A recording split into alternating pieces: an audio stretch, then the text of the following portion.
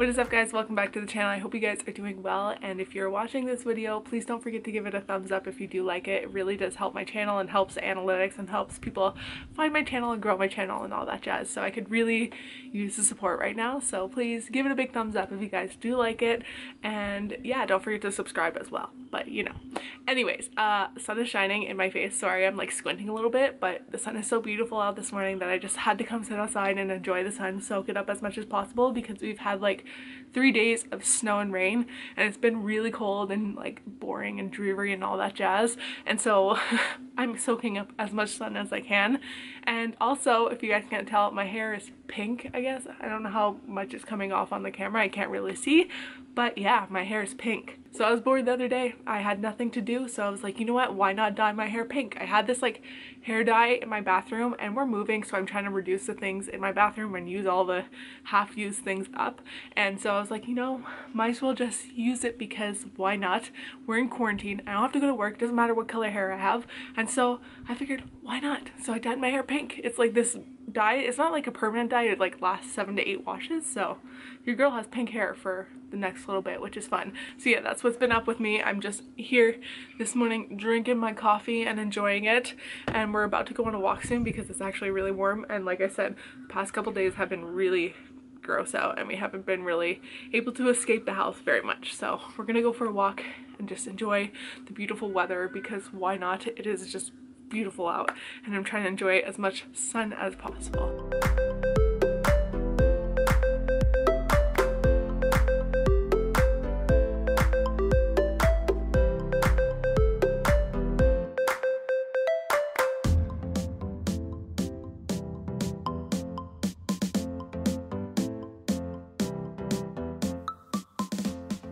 Alright, so I've been outside just doing a little bit of cleaning out, I guess you can say.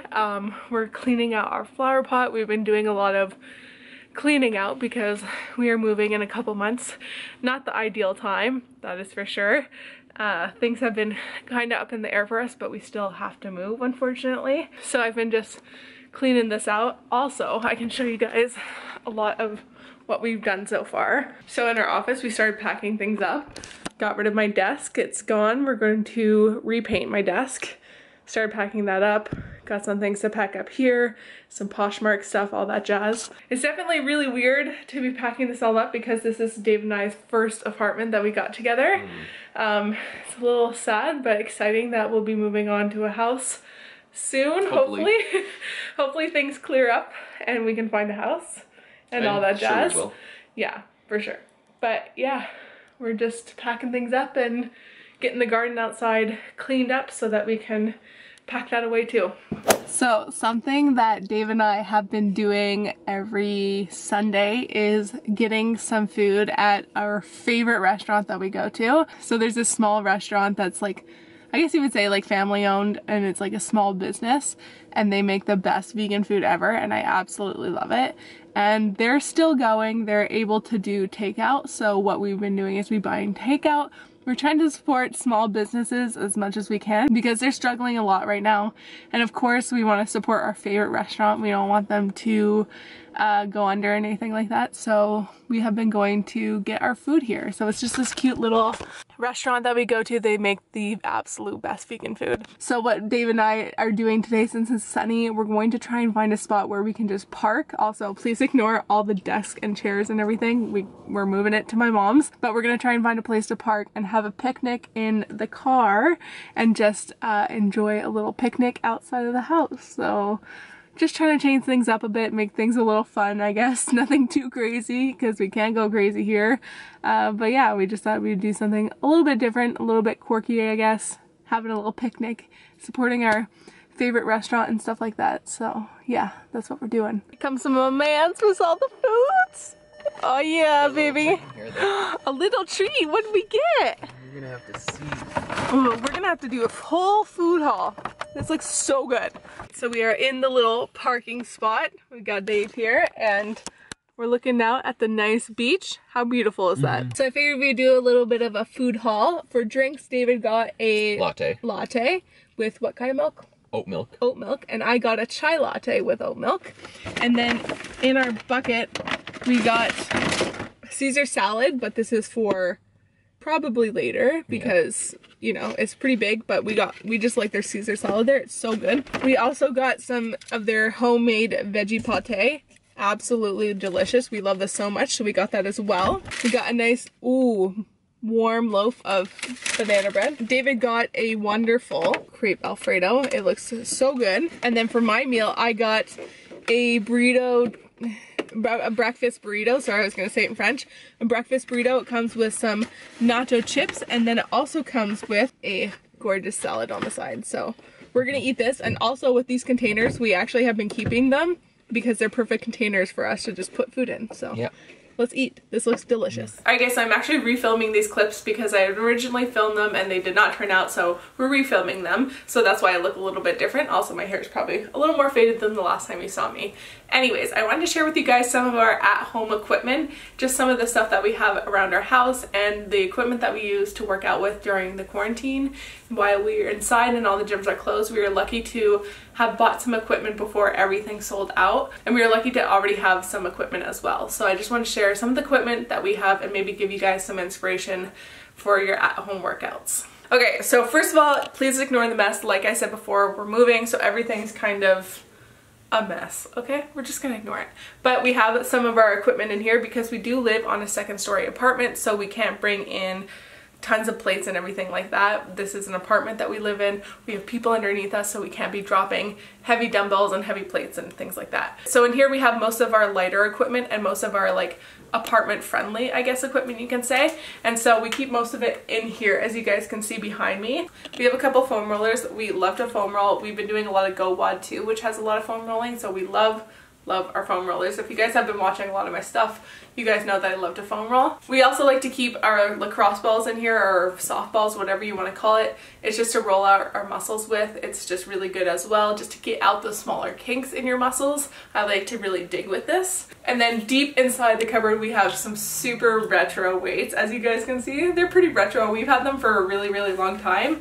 And we have a set of 1.5 pounds, 5 pounds, 10 pounds, and also an 8-pound set, and we just kind of keep them in there. We don't use them that often. They're more for like little accessory muscles that we sometimes use, and so we just kind of keep them in there. They're a little more friendly for the apartment. We're not going to drop them. They're not going to do any damage. We also keep a yoga mat. This kind of goes from inside and outside because sometimes if we're doing any ab exercises outside, we bring this guy out as well. So we just have him inside and outside. He's kind of getting a little damaged in the process because we're doing a lot of at-home workouts and less yoga and more intense stuff, I guess you can say. But yeah, this has been really good to have just around the house to do everything on. It just works well. So in here we actually have a box filled with random stuff as well. A couple little weights that are like 2 pounds or 1 pound in there. Nothing that we ever really use that often unless we really need to for some reason. And also there's like extra skip ropes that we have and a lot of elastic bands. I think if you're going to have an at-home equipment, I really recommend getting an elastic band. They're really great and versatile, and you can literally use them for so many exercises. So yeah, elastic bands are definitely the way to go. We have the circular ones and also just some regular ones. And I also have some hanging up on the door as well. Those are just for my rehab exercises and things like that. But I love elastic bands. They're really good and so versatile, and you can do so many exercises with them. All right, so we have a little shed outside here where we keep a lot of our equipment as well. So let's go inside and give it a little look. All right, so in our little space we have a pair of dumbbells. We have a set of 50 and a set of 35. Just the basics. It's a little heavy to be having inside, so we keep them out here and do most of the heavier dumbbell workouts out here. I also have my pink barbell out here. I absolutely love it. My barbell's from Tydax Fitness, and I'm so grateful to have gotten it before everything sold out. It is a really, really great barbell. So if you're in kind of Western Canada and you're looking for some good equipment, I recommend Tydax. And then we also have some plates in here. Those are actually not ours. Our gym ended up lending them out to us, which we are super, super grateful for. So we have a set of 10s, 25s, and 45s. It's good to have basic weights, nothing too crazy, but just grateful that we got to borrow some of these from our gym that we go to. And then on the other side we have a couple of horse stall mats. They're really great for when we just bring them out in the driveway. We don't have a platform, so we just bring them out and do a lot of our weightlifting on them. It's good because it protects the weights and doesn't do damage to two weights when you're dropping it on the asphalt. So we also keep the skip rope that we use out here as well, and then we also do keep some elastic bands in here as well. And then behind the mats we have our weighted vests and our rucksack. We use those outside most of the time. We don't really use them inside, so we just keep them in here as well. Alright, so I wanted to talk to you guys a little bit about my training and how it's been going and all that jazz. And so I've been trying to keep my training as normal as possible. It's been a bit difficult, that's for sure, but I'm trying to keep it as normal as possible. And so what I did before is I would do a weightlifting section and then a Metcon, and so that's why I've been trying to keep my training as close as possible. So I'll do some weightlifting, it's not always the same. It's very hard to do some weightlifting, especially when you don't have much equipment. I mean, I'm very grateful for the equipment that I have, that's for sure. But yeah, so as you guys can see, I was doing a squat clean complex. I was doing an EMOM for 5 minutes, and it was a high hang squat clean, a low hang squat clean, and then from the ground just a squat clean. And so I did that for 5 minutes, but something that's very important to know is that I did it on an EMOM, so every minute on the minute. But if you're going to go heavy in this, and a lot heavier, I would recommend doing like every 2 minutes on the minute or every 2 minutes and 30 seconds on the minute, just to kind of give your body a little bit of rest. I'm keeping my weights pretty light just because I was injured. I'm still trying to get used to doing cleans and getting used to that movement again. And so that's why I did it as a minute on the minute. If you want to do it light, then I would recommend minute on the minute. And so yeah, I've been practicing a lot of my cleans because I don't have very many things to do. But I've noticed something really weird that I do in my cleans that's really been annoying me. Is that when I'm going up, I'll zoom in on this when I do it, but what I've been doing is that I will lift my toes before I do the movement. So I'll lift my toes, move my feet out, and then do a squat clean. It's like really weird. I've been trying to stop doing it, but it's like such a weird habit that I've been doing for probably years now, but I just noticed it now and it's really been annoying me. I've been trying to not do that, and so we'll see how that goes.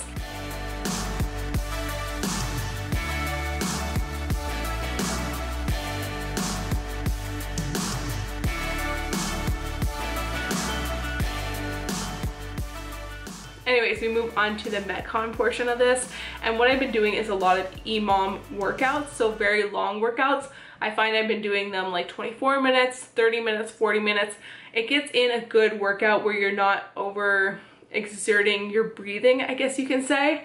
And so I've been really liking them just because it gets a lot of training in and a lot of just body weight and easier movements in. And so a lot of my EMOMs I will either put reps in or I won't put reps in, and as you guys can see, I didn't necessarily put a specific amount of reps in my workout. So sometimes I'll do like 10 squats and then 20 lunges, whereas this one I tried to get as many reps as I could within the minute, and I did this for 24 minutes. Whereas I recommend if you're gonna do 30-minute EMOMs or 40-minute EMOMs, then try and do controlled reps and just kind of keeping that same stamina throughout the workout.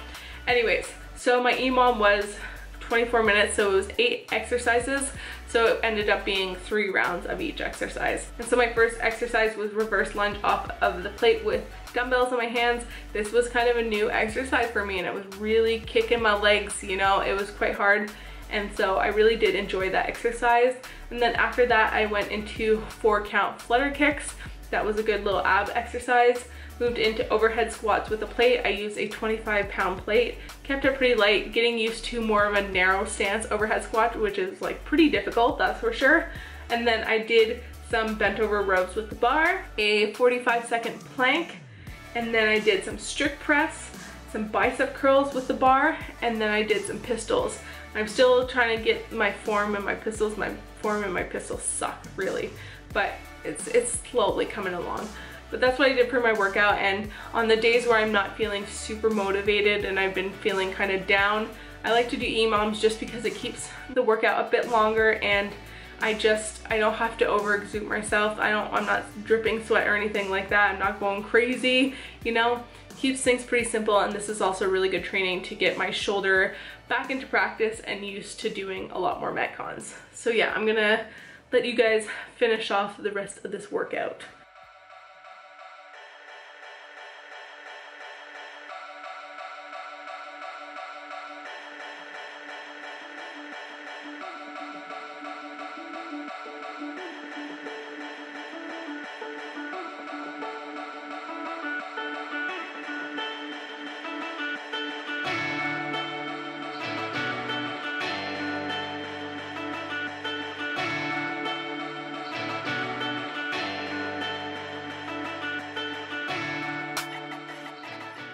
And so the last little piece that we're doing is a little shoulder burner. I got this from Kirsty Aramo on her Instagram, and I absolutely love to do this at the end of my workout. It's such a good shoulder burner. I really recommend that you guys try this. And so what it is you take a plate and you do 5 over the leg, I guess you guys can see what I'm doing. And then without dropping it, you do 10 turns, and then you do 5 again, and then you switch legs. And it's hard. It's hard to do the 5, 10, 5 without dropping it, especially towards the 3rd set. I did 3 rounds of this and my arms were just burning at the end of this. So if you want a really good burner and you either have like an odd object that you can do this with or a plate, really recommend it. It was such a good burner. So yeah, that's pretty much all my workout.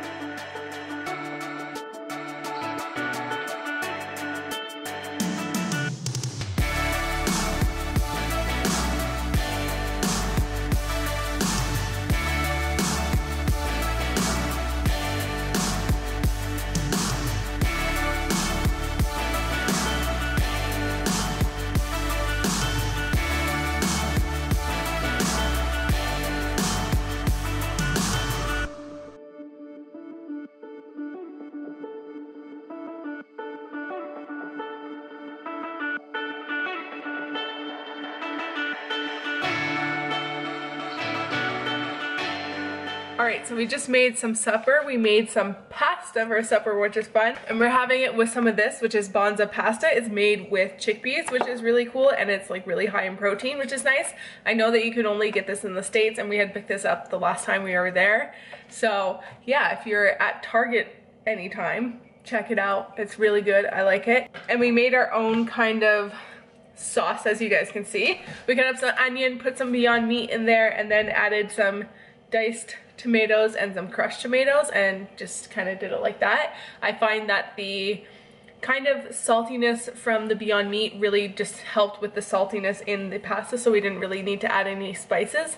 I think it helped like that. And yeah, we also added some nutritional yeast on top. We're gonna have that for supper, and I'm gonna end off the video here. I hope you guys enjoyed it. If you did, give it a big thumbs up. It really does help the channel and helps my videos and all that jazz. And if you're not already subscribed, hit the subscribe button down below. You guys know where it is. And yes, don't forget to be unstoppable, and I will see you guys in the next video. Bye. Summer days burn me out, love just brings me down. Go inside like winter leaves that slowly leave the ground. Hey, you come back, I wanna give you a chance. Love me like you used to, so we can learn again. The skin is getting brown, baby, drink your night.